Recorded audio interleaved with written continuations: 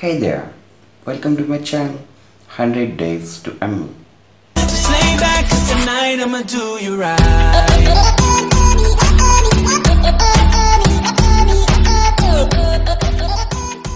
In today's video, we are going to look into different matrices to calculate accuracy of our linear and logistic regression models.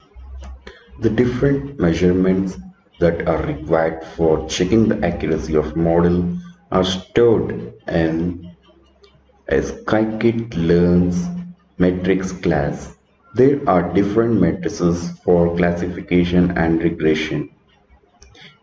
Accuracy score will provide us the percentage difference between the predicted and the original value.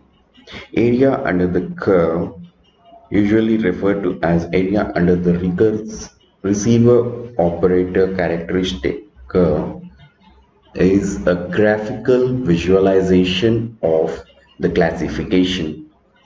Classification report will give us a summary of different parameters like precision, recall, F1 score for each class. Please note, when we were working on binary classification where the number of classes is 2, the recall of positive class is known as sensitivity and the negative class is known as specificity. That is, if a prediction has been done correctly, it is known as sensitivity, and if there is a difference, it is known as specificity. Confusion matrix will give us a matrix visualization of true positive where the classification was correct and true negative where the classification was incorrect.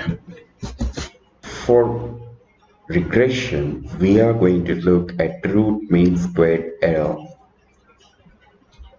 The root mean squared error serves to aggregate the magnitude of the errors in predictions for various times into a single measure of predicting power.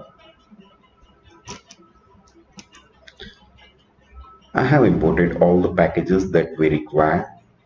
We will be working on used car sales for linear regression model, and for binary classification we are going to look at the credit card data set.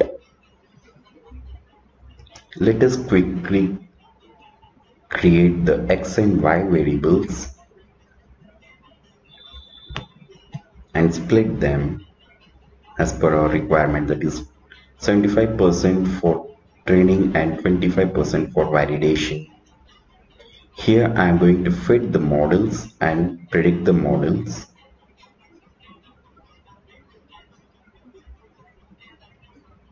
The root mean square error that we got for our model is 0.76, which is very bad, because the lower the root mean squared error, the higher the model's accuracy performance.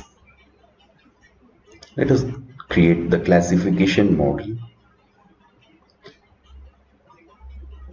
The accuracy of classification model that we have got is 50%, which is bad, and it was able to predict only 71221 classes correctly.